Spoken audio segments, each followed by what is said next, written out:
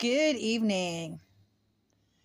You ever have one of those months that you feel like you rush and don't seem to get anywhere fast with ups and downs along the route?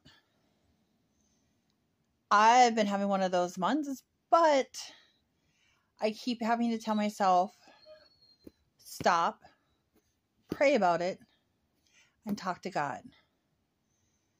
I can't just make irrational decisions just because I feel like that may be the best avenue. But I need to pray through everything. I know as a first-year teacher of preschool kids, I did one thing. I prayed over the classroom.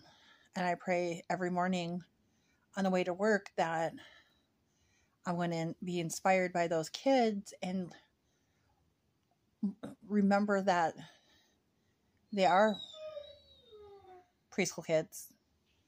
They may have their ups and downs, but I have to help them work through those emotions. We have a chance to positively impact people around us on a regular basis.